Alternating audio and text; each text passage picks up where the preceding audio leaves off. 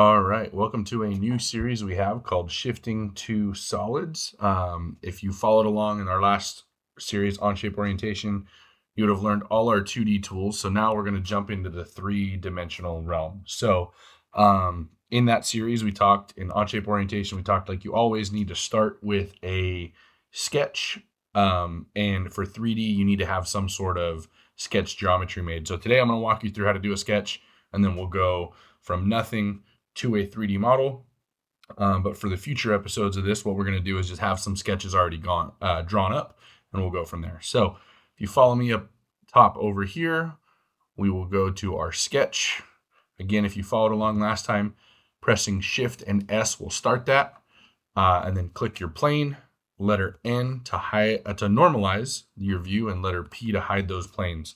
So everything we're going to do today, we're going to have some geometry already drawn. I'll show you.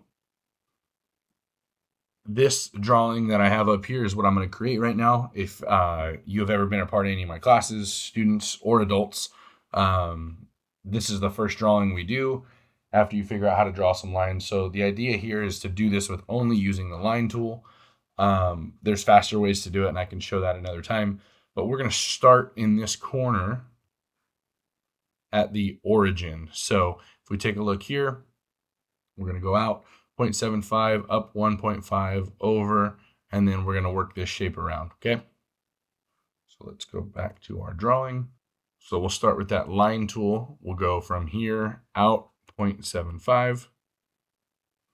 We'll go up 1.5, over that 0.75, up 1.75, over 4, down 1.5, over 2,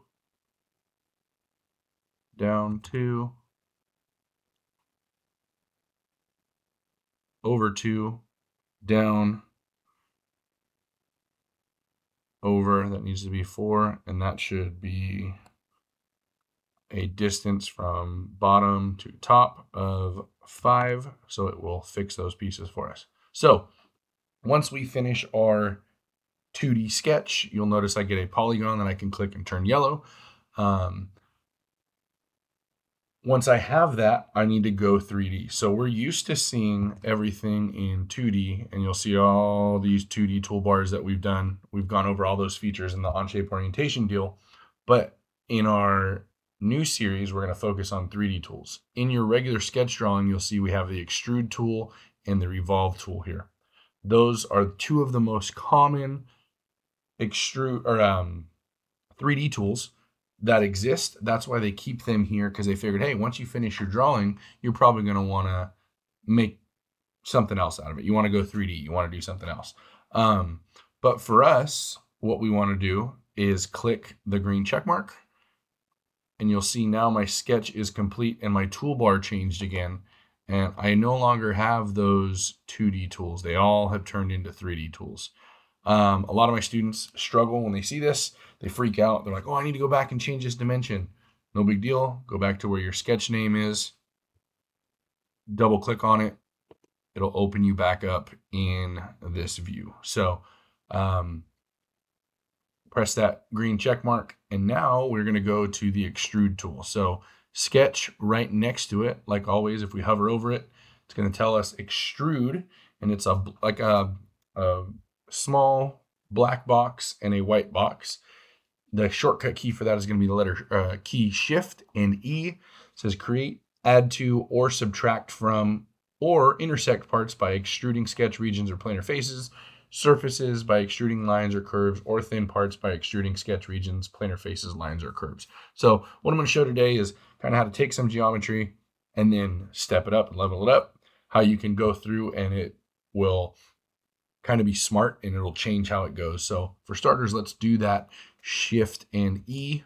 One of the reasons I wanted to call this Shift into Solids was because we are literally pressing that Shift key multiple times to be able to shift and go into those solid features. So once I have my Tool selected, you'll see I have solid, surface, thin, new, add, remove, intersect.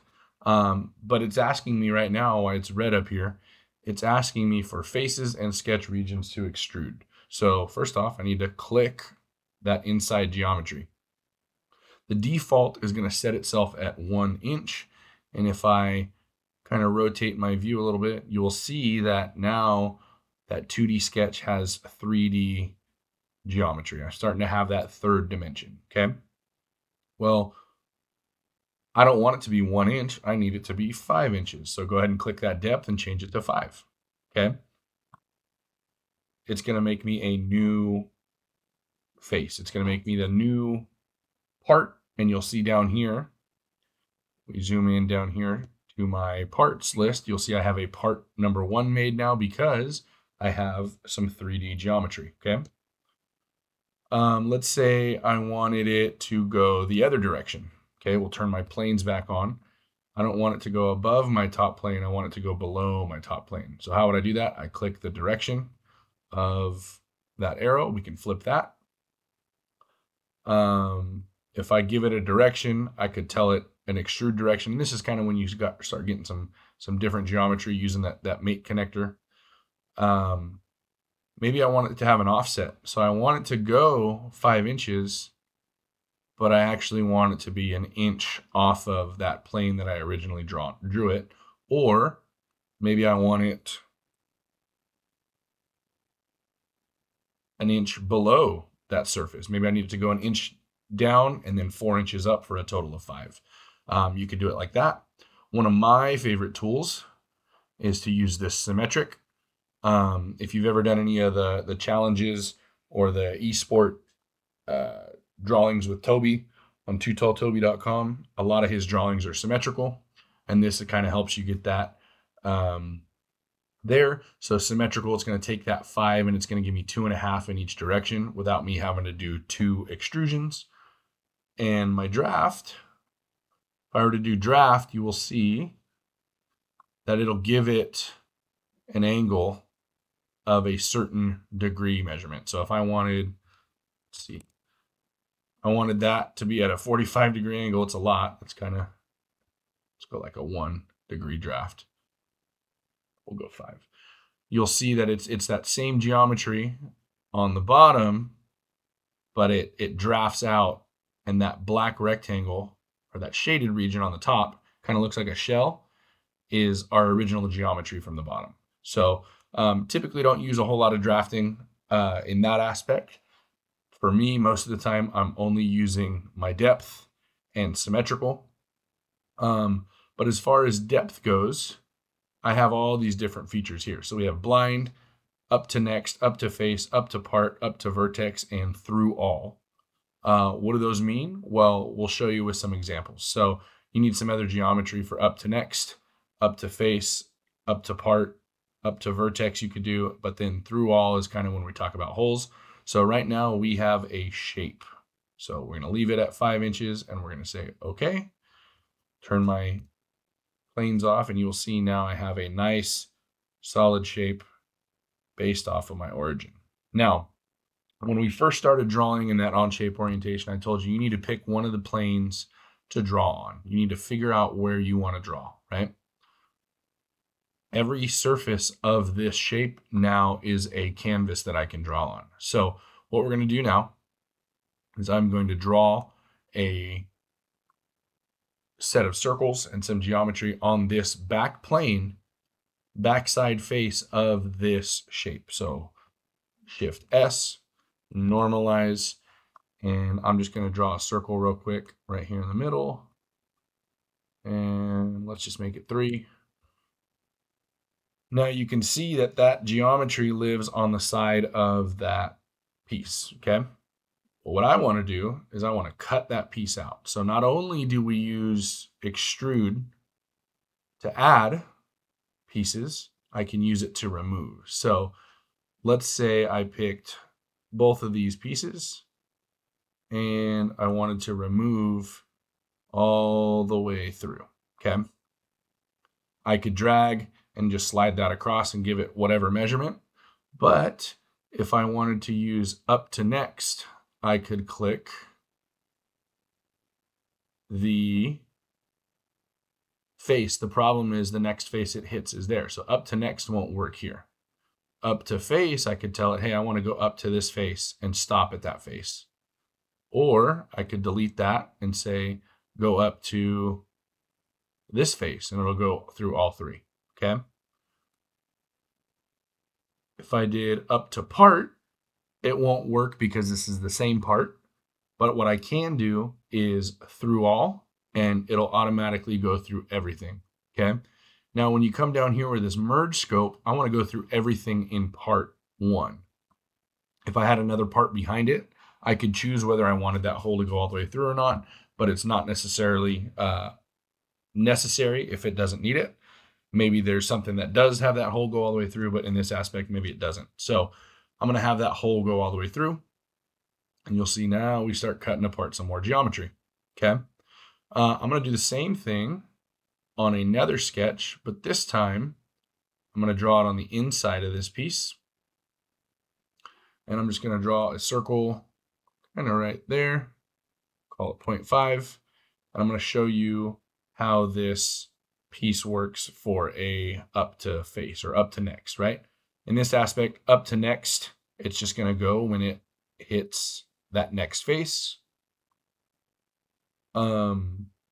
But this time I'm using the add feature. If I did remove, you'll see up to next goes the other direction, and it tries to cut a hole through that in that way. I could flip directions, and you'll see that it's trying to remove something that's already removed. So you'll see it turns red, and it's like, hey, that ain't gonna work. Oh, I'm stuck on the remove. I needed to be an add. Okay, here we go. This is what I wanted to do, okay? If I wanted an offset, a draft, different things that we'd need to do like we talked about. But this is kind of where it lives. So new and add is going to be what we're doing. Yes, I know there is our intersect, surface, and thin. We have all these options here.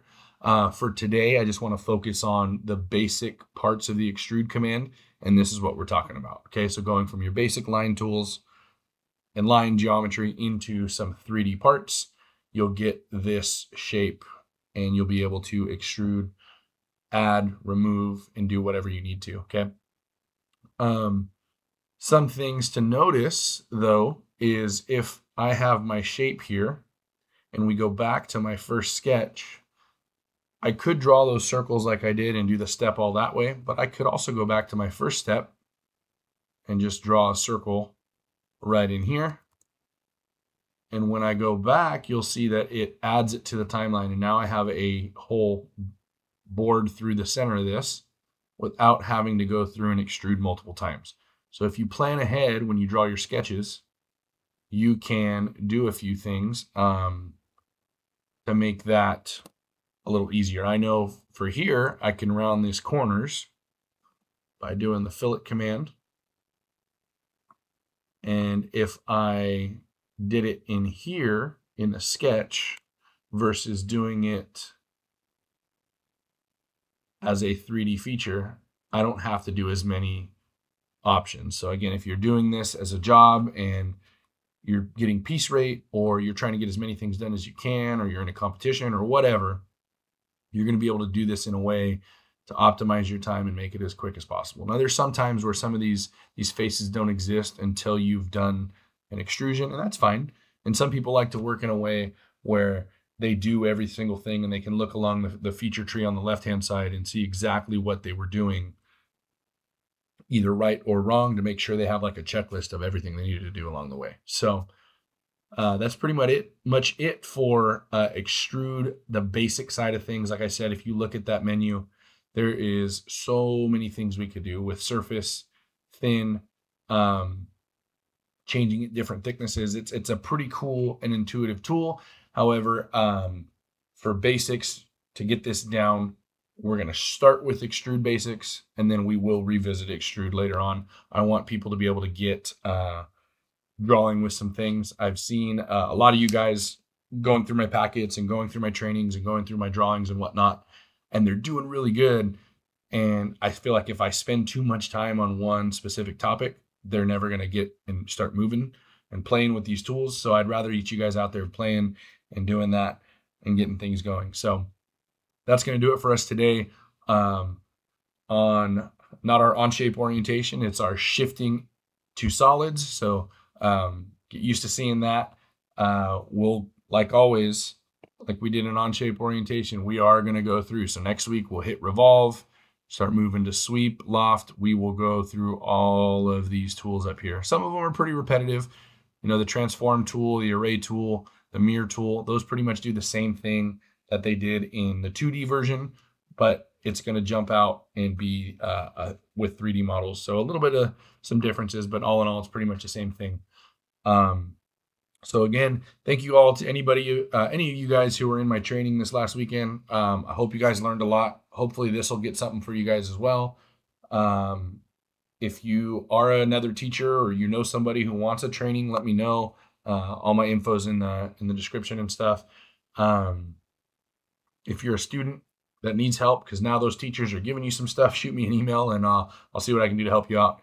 But that's going to do it for us. So keep on keeping on, keep the stuff drawing, and I will see you guys later. Thanks.